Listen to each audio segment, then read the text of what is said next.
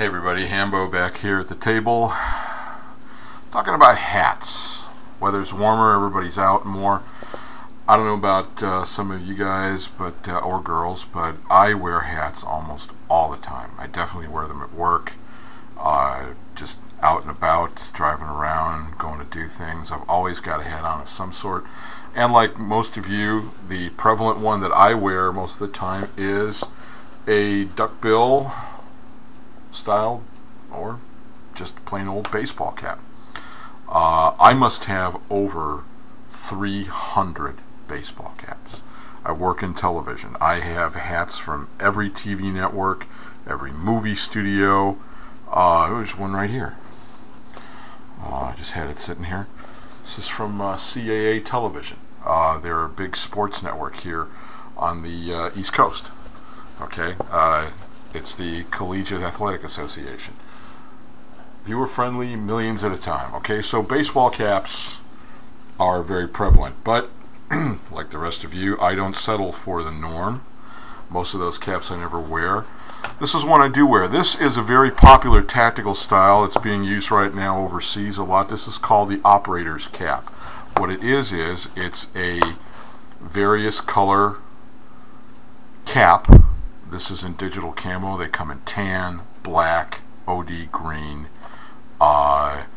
And what makes them unique is you can customize them as to the insignias you put on because they have velcro patches on them. There's a big one in front. Most of them come with at least one patch, but a lot of them are sold without any patches at all. There's the velcro there, and you just attach your patch to it.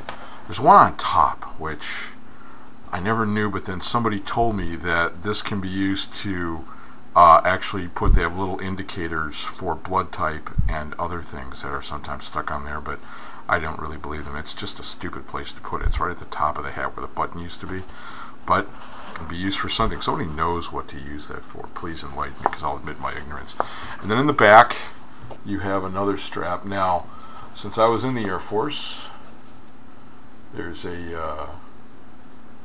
ID rocker that would usually go on BDUs.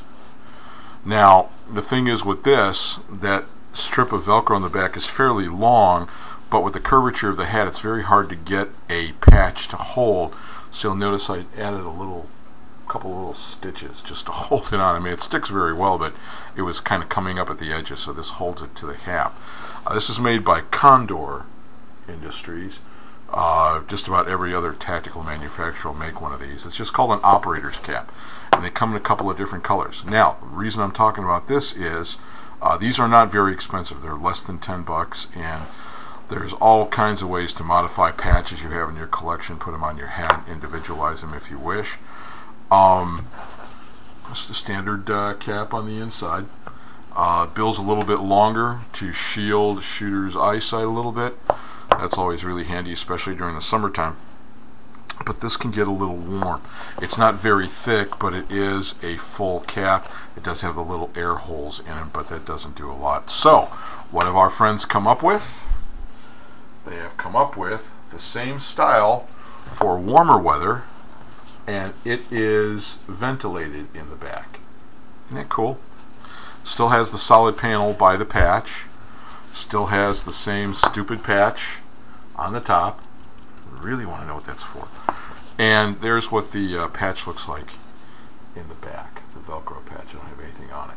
But again, you can see the mesh. There's my hand on the inside there.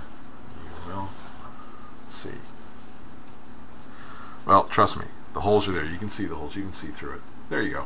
There's a good shot of it. But anyway, much cooler, especially as the weather gets warmer.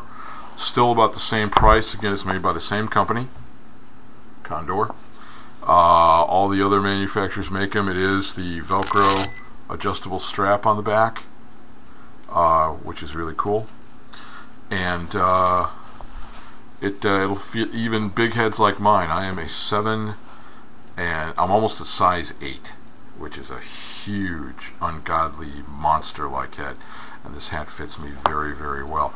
But again, it's nice and cool and comfortable. You can crush it, throw it in a pack, take it out like any other baseball cap. But it does give you a little bit of extra coolness, and it's not the old man trucker style cap. It's not going to have the 5 footprint. It's a nice low profile. Again, the longer bill to give you a little bit more eye shade. I tend to warp mine around. But again, these come in all the colors, but I just use black. But you can get them in any other color. They're at your surplus store. They're online. And I just think they're really cool in every sense of the word. Good way to keep your lid on as the weather gets warmer. That's the hat. See you later.